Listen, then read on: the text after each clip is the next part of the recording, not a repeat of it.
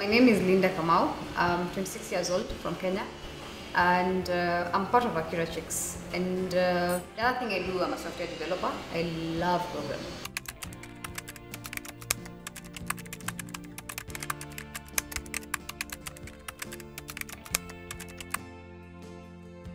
With the word from Half the Sky movement, we'll use it to run our next training for AkiraChix. So meaning more girls will benefit from the training program, trying to increase them to about 30 instead of 20, giving them skills in IT from computer literacy, entrepreneurship, design, and also programming.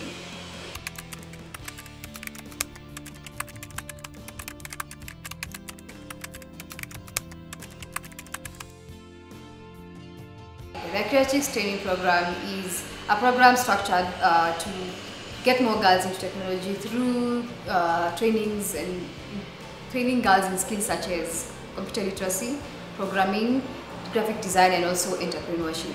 This targets girls from the slums or from underprivileged backgrounds, people who can't afford a college education but they have an interest in IT.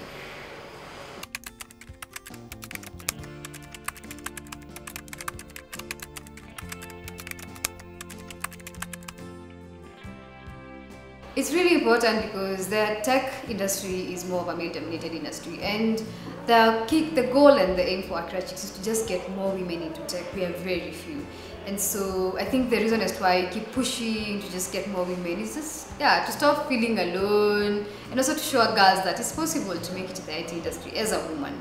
So that's really, really important. And also I think the fact that these girls are from the slums, some of them after high school, they don't see beyond that. They just see staying at home or even getting married, early marriages. With this kind of training, we see that to give them a way to sustain themselves financially, because they either get jobs or they become entrepreneurs, and also they improve their livelihoods in their community.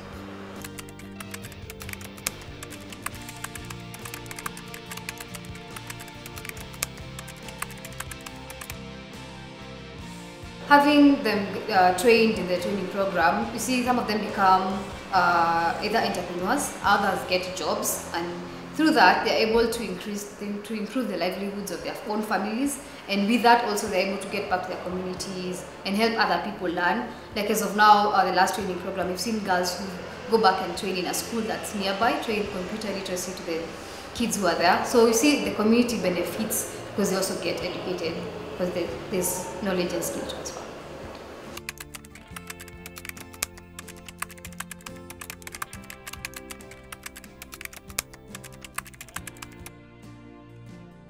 First of all, with financial help, like the Half the Sky movement award, because most of the times we run it from our own pockets, but at least this one we run it from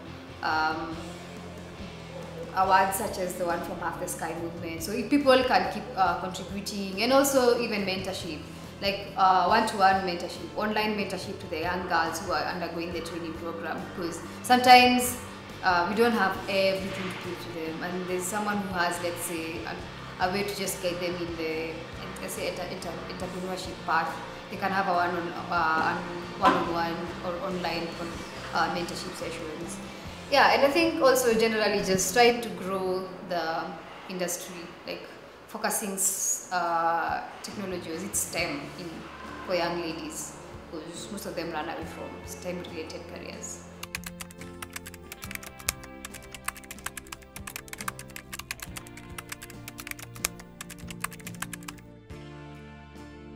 It was the best thing ever, because I think at that time I actually did not know how the next training program was going to run, because we didn't have any funding.